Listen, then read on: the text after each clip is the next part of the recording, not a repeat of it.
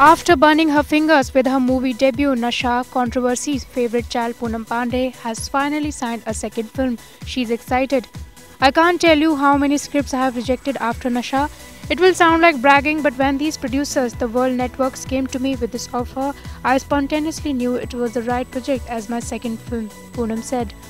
She believes Nasha, which released in 2013, suffered due to poor marketing.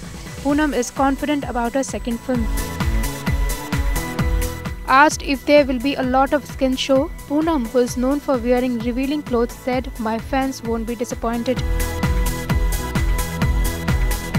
The film, the name of which is not yet released, is to be produced by the World Networks, who are venturing into film production for the first time. Bollywood Country Report.